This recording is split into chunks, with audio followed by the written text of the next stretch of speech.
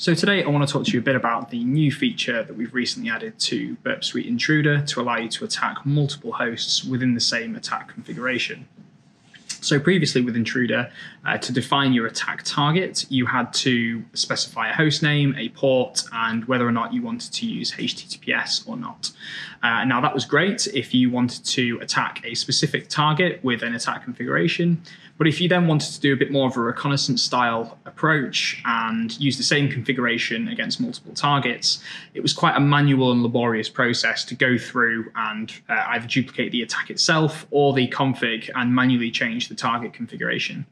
So to remedy this, we've now removed the target tab and replaced it with the target panel, which provides a template for you to automatically inject payloads into your target field to dynamically change the target as your attack progresses.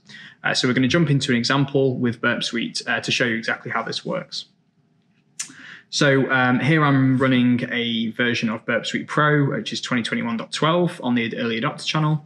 And I'm going to populate a attack configuration within Intruder using just a simple GET request to portswigglelabs.net. And for those of you who don't know, this is quite a good way to populate a quick request within Intruder. So for this example, I'm going to be enumerating subdomains of Portswiggle Labs to try and find any hidden access points that shouldn't be available to the public, like some kind of administrator or staff page. So to do this, we can see that with this new target panel, we've now got an input field where we can specify a template. So I'm going to specify just a dummy X subdomain, and I'm going to wrap that X value with a set of payload markers. Now what this will allow me to do is to use a payload source to automatically provide values into the target tab, so the target will change throughout the course of this attack. So if I go to the payloads tab, we're going to have just one simple list payload because we're using a sniper attack type. I don't want another tab. Thank you. And I'm going to select a short list of directories from the pre-made lists that we get given in Burp Suite Professional. And finally, to help me find any interesting responses, I'm going to use the grep match feature to search for specific attributes of a login page. So, for example, you might expect the strings username or password to appear in those responses. So we'll match on simple string, that's fine. So I think we're all ready to go. So I'm going to start the attack. So as we're waiting for this attack to finish, some interesting new things about the results table. So we've now got this target column. So if you have provided payload markers within your target template, we will now automatically show you this column, and it essentially shows you what the target was that we sent to for this payload.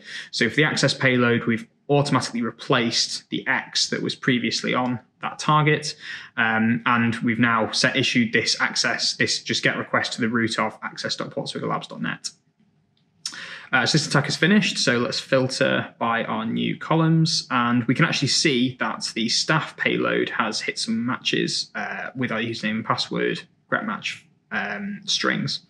So if we have a look at the response of one of these other payloads, we can see that it's just a generic kind of landing page. So if we render that, it gives us a bit more of an idea of what that looks like. So it's just a kind of landing page to say, hello, this is Portswiggle Labs.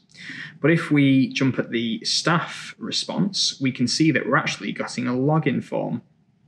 If we render, we can see that we can provide a username and password and try to gain access. So this has been a successful subdomain iteration attack to try and identify a hidden input access point to gain access to the domain through using other methods. So from now, we could maybe try and brute force this form, or if you've been able to retrieve credentials in another way, you could use it to try and gain access. So thanks for listening, and hope you enjoyed the feature.